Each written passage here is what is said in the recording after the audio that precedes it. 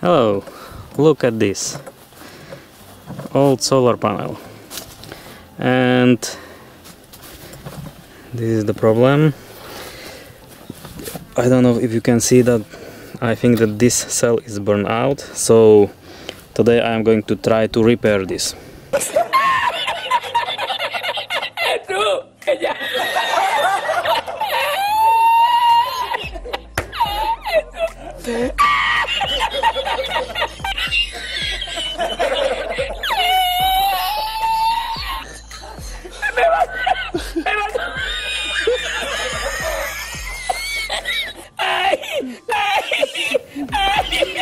People say that this is not possible to repair because it is basically hard to open, and I'm not sure, but at least I'm going to try to repair it. Oh yeah, here you can see, maybe in this, as you can see, it is something wrong with this one. Ah, it's cracked. Yeah, this one is cracked.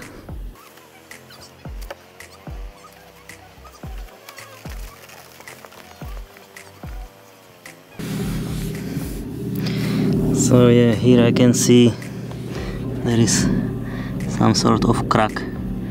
If you can, I don't know, on camera you probably can see from here, and because of this is probably shorting out panel, or I don't know, because it looks like it was heating. It's a little bit dark. So how to do it? It is easy, because as you can see here, all of them are in series. Here is connection, and basically this is connecting to the top and coming from the bottom to the top of another, and again from the bottom of this one to the top of this one, and from the bottom of this one to the top of this one. So I basically need to connect this connection and short it to the from the bottom to the top, to this top.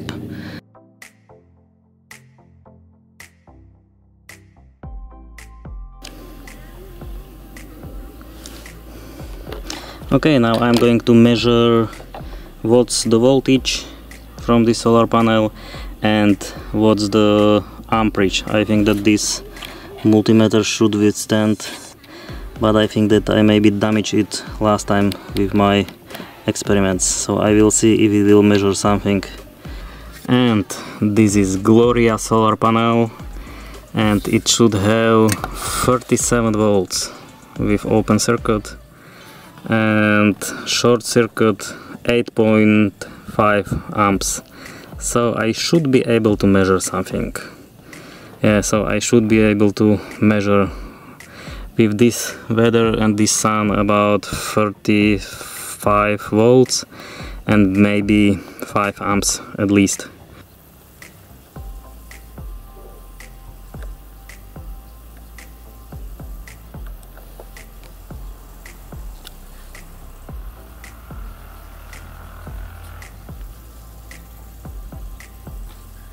For measuring amps I have to cover it at first, because it will be quite big stress for my multimeter. So after connecting multimeter I will open it for short while and cover it back.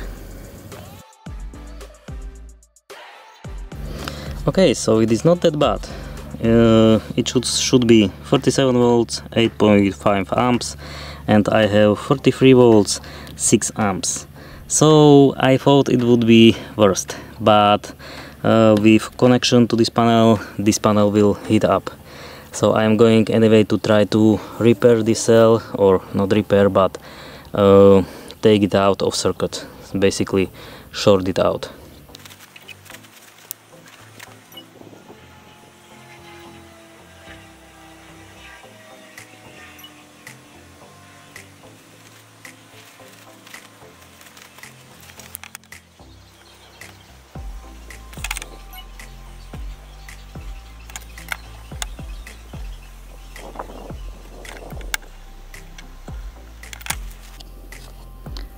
Okay, now I know where the cell is, and I am going to try.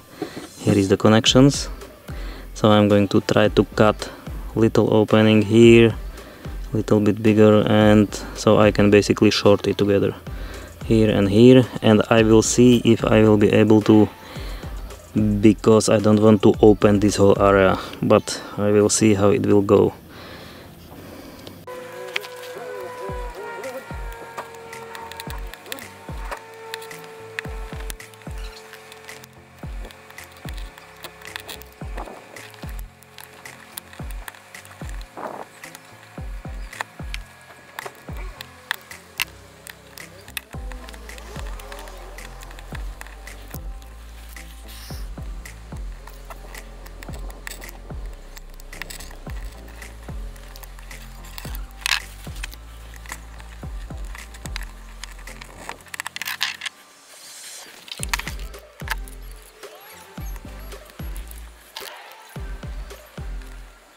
So I have got the leads. It was quite easy.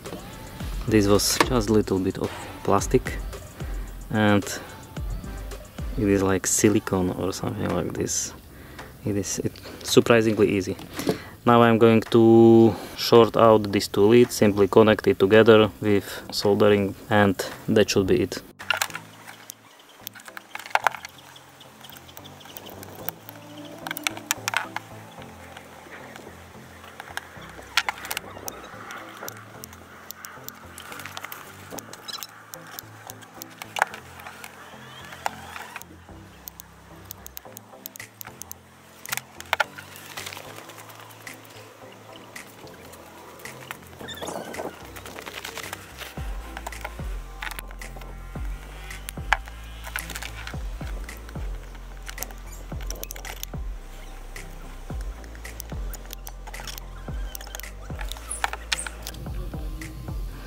So this is it. It's simple short of this cell, and now I basically removed it after working this solar cell, so I can leave it like this. Now just a little bit of silicone to cover it for moisture not going in, and this solar panel should be working fine. Little bit less voltage and amperage, but it should be working.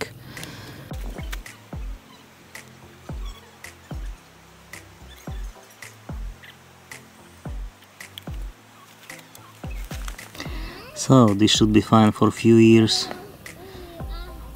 until silicone will go off. Now I'm going to check if there is any difference at all.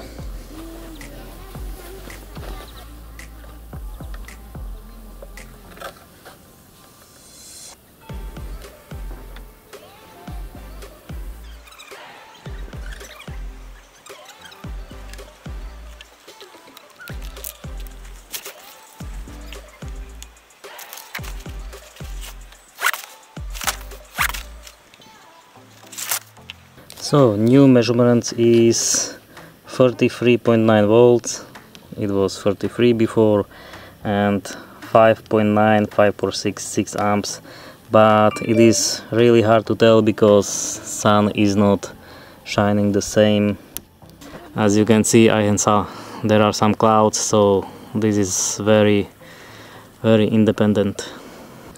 Okay, at least this damaged cell should be out of working order, and now it should work without this cell. So it will have a little bit less power, but it should be absolutely fine to use for some homemade experiments or something like this. I would not recommend to use it on a house, but for some smaller projects, small experiments, it should be fine. So this is it for now. I don't have exact use for this solar panel, just it is working now and I can use it for some sort of small project or experiments. So thank you for watching. If you like my video, please consider subscribing to my channel and have a nice day.